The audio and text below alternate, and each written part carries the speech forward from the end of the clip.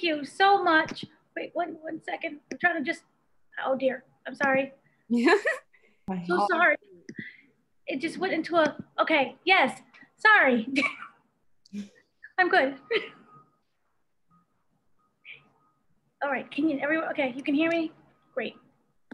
Sorry. Tyla, thank you so much for speaking with me. I love this show, and it's so wonderful to see something that is so positively portrayed. You know, there's struggle, there's strife, but at the end of the day, this is a show that is about family. And with your character, Jasmine, you playing the daughter, you fiercely believed in your father's innocence, which I love. You're right there working alongside him. And now he is going to now be a lawyer to help other people to get out. With your character as well, what do you see for this season, the complications? Because it's easy to say, oh, dad is back, everything's back to normal. Mm-hmm. What kind of complications, without spoiling, did you foresee that happenings with the character? I believe, well, as we know, Jasmine is a new mom, so that's a complication within itself. You know, babies having babies and dealing with the troubles of just having their first child.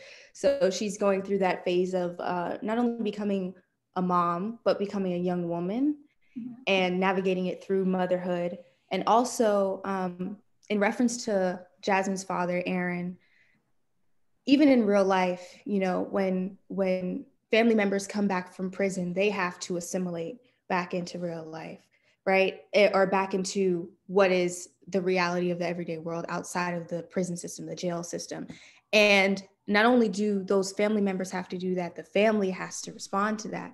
You know, I think Jasmine and Marie are also getting used to the fact that he's home. This is real. Like, and we even saw in the last episode, as soon as Jasmine's dad, Aaron, went, oh, I'm going to go to the jail to visit the witness, she clings to her father because it's like, at any moment, I know now that I can lose you at any moment. And that is the reality for a lot of people. So those are some hints as to some things that can happen. You know, at any moment, someone can be taken away, and she's just getting used to the fact of feeling comfortable with, okay, my family is together, and now I have to navigate through family issues, familial issues. How do you see that kind of affecting her life as a mother now? I think, no spoilers. No spoilers. With the events that we saw over the summer, or even, you know, people who are African American or of Black appearing people, we have to deal with a lot of things when it comes to the prison system, where we have to question each other or remind our children of certain ways to act, or, you know, we are constantly trying to work against a stereotype that is foundational in the United States and in the way of its thinking. So I think Jasmine as a mother is also starting to realize that, oh, this isn't just an incident that happened with my father of him just being wrongly convicted. This could be a recurring thing.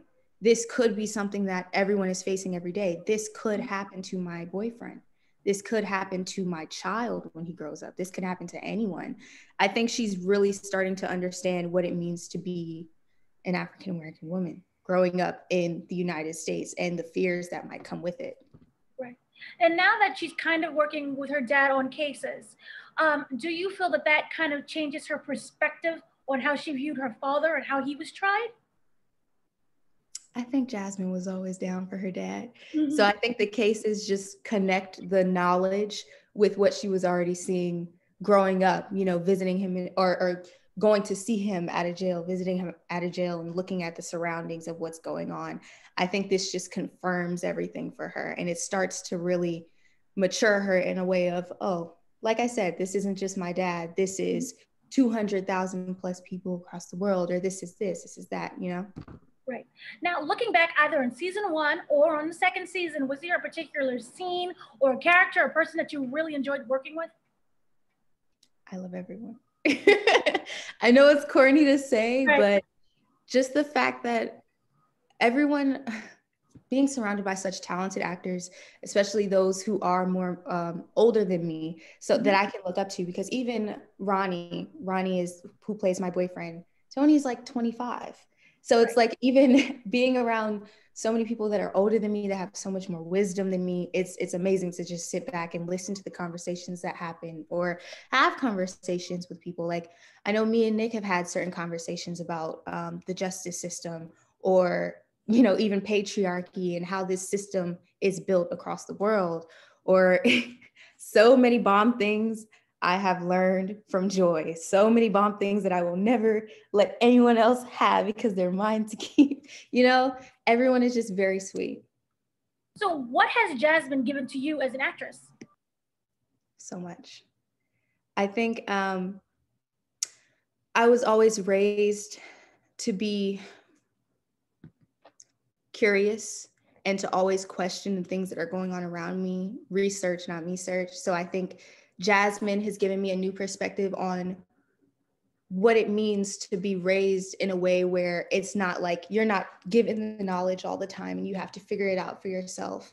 No spoilers, but there is an episode where Jasmine is finding something for the first time, or experiencing something for the first time. And for me as Tyla, I've never experienced certain things, like having certain things for the first time, because it was always taught to me. Certain things were always ingrained in me. So I had to find ways to accurately portray what it feels like to feel that. I think she just opens my mind to other people's perspectives. Now, because this is based on real people, how does that change your preparation as an actress when tackling Jasmine? I think I also reached out to, I have a friend who recently had children, who is reminds me of Jasmine a lot, and just the fact that she's very light, bubbly. I have family members who have children, and I also have different family members and friends who have had to deal with family members going into the prison system or into the jail system, being incarcerated. So I think I just had to really sit back and think about what it means to have to go through these things, and how it can happen at any time. I could have to go through this tomorrow, you know? And also working in, I interned at my district attorney's office in high school. I've always done law classes. I've always been researching law. So I think connecting the knowledge for me and trying to bring it into a very realistic experience has changed my output on just acting in general. And lastly, if you could sum up or describe season 2 in 3 words, what would you say? It's going down. I like that very much. Right? Thank you so much for speaking with me. Thank you. I love your voice. Oh, thank you. I love yours. Thank you.